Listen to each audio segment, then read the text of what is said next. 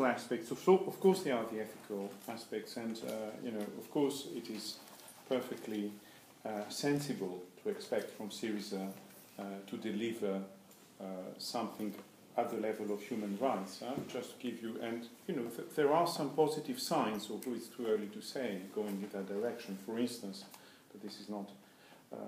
This is a major issue, of course.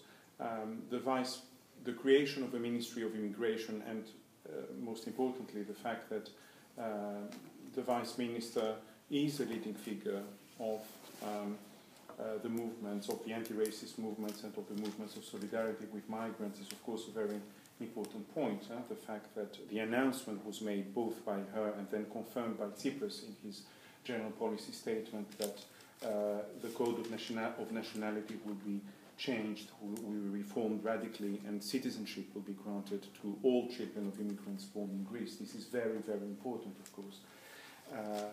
So the fact that the Minister of Justice is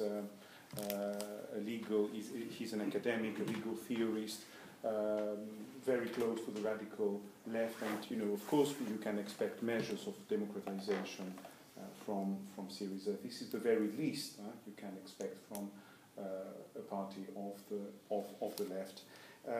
Concerning the humanitarian things, I'm ambivalent, if you like, about this. I don't think that, first of all, the language of resolving, taking humanitarian measures is the language of the left. Right? This is the language of NGOs. This is not the language of the left.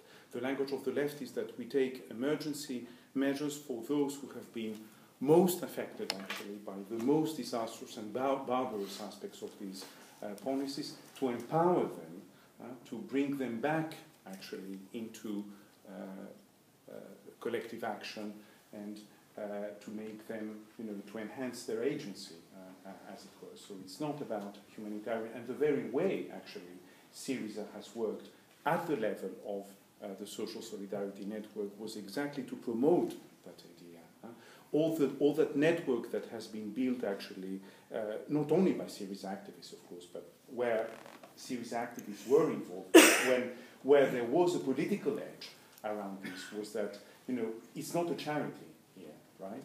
It's a way of self-organization, it's a way of mobilizing for, these absolutely immediate